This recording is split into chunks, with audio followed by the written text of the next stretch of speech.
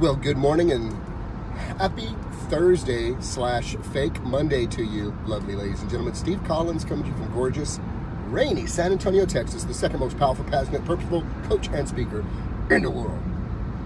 Whose puppet are you? Whose puppet are you? I have some good news and bad news for you, as I do almost daily. You somebody's puppet. You are somebody's puppet. By the end of this video, it is my hope that you will decide to take back the strings and be your own puppet master. Let's go into the concept. Whose puppet are you? What does that mean, Steve? I'm so glad you asked.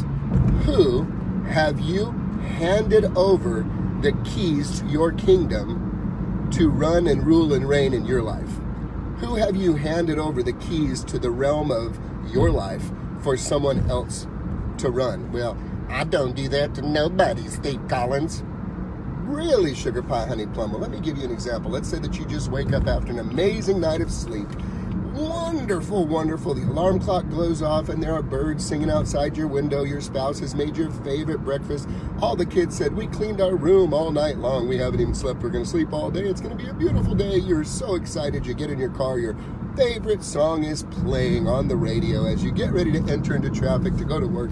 Somebody in a red Corvette cuts you off the side of the road and you are almost in the ditch, but you recover.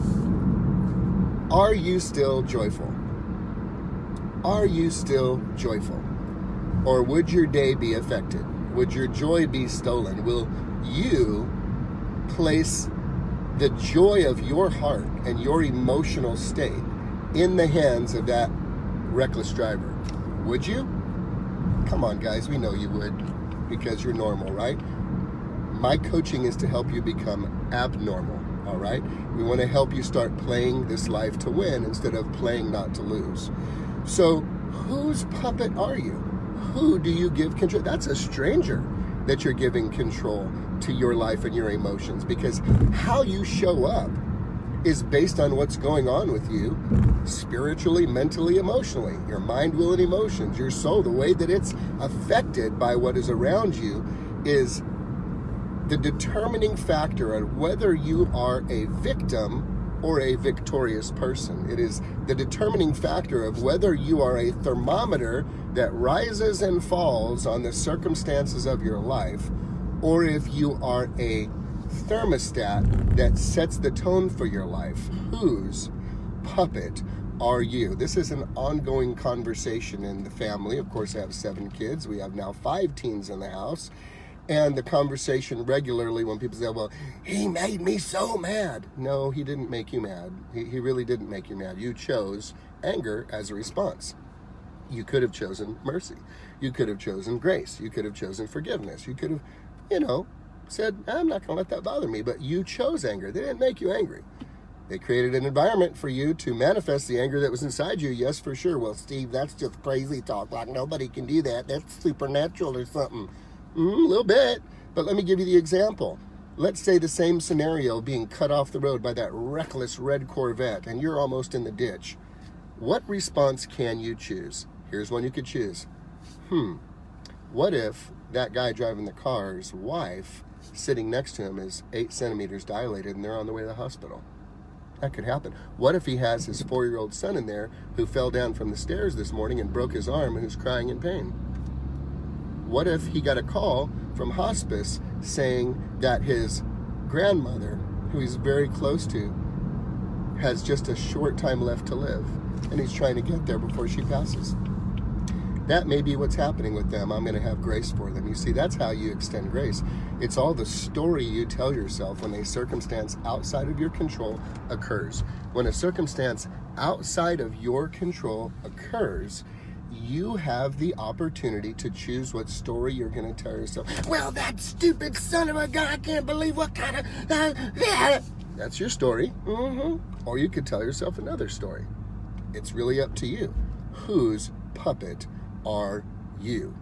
One of my favorite stories by one of my bravest, most coolest friends was when he was talking to a group of people, and they were giving him a very hard time. Now, the group of people he was talking to were the very people who were entrusted with disseminating God's word in the Bible. They were called Pharisees and Sadducees. They were sad, you see, because he was taking the ground. But anyway, the Pharisees and the Sadducees began to hammer Jesus on the letter of the law, and he finally said, he goes, you know what, guys, here's the problem. You guys are of your father, the devil, because you're doing his works, man. Oh, they didn't like that at all. But he knew whose puppet they were. Whose puppet are you?